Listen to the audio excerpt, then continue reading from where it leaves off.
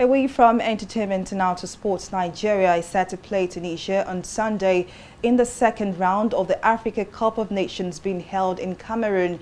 Tunisia will lost to Gambia 1-0 on Thursday, booked their place to the knockout phase as one of the four third-place countries. On the other hand, the Super Eagles topped their group, claiming the maximum 9 points after winning all three matches.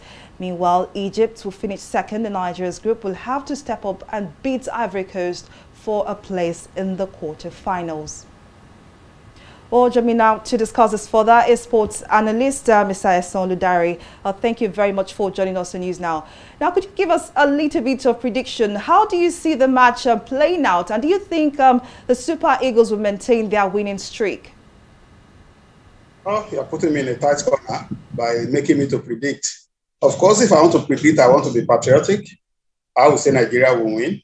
And this will actually be the 5th time Nigeria will be meeting Tunisia at the knockout stage of the African Cup of Nations.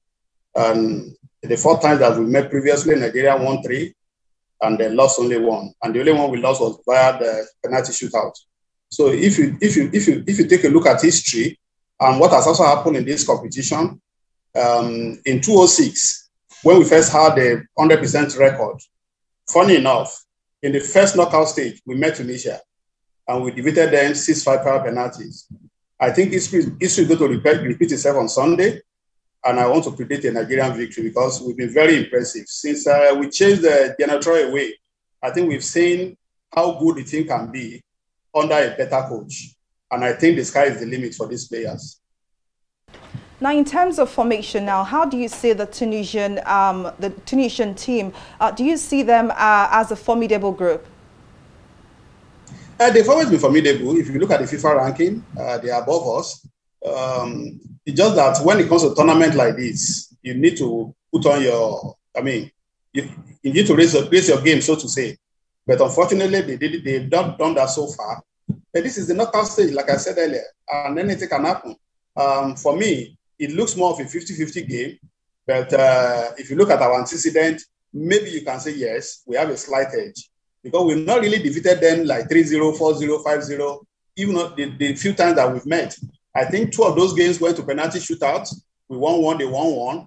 I think there was one that they walked away after we equalized. That was as early as the 42nd minute, if I'm not mistaken.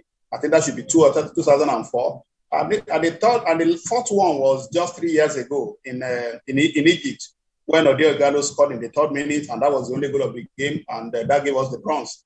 So we've won 2 bronze medals, defeating the Tunisians. And we've qualified to the next round once, defeating the Tunisians. They've only won once.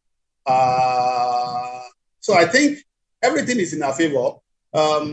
They've not been able to raise their game so far, yes. But like I said earlier, at the knockout stage, just anything can happen. But we don't pray for that, anything to happen against Tunisia on Sunday. We're certainly rooting for Team Nigeria, the Super Eagles. Well, Mr. Eson Ludari, thank you so much for joining us on News Now.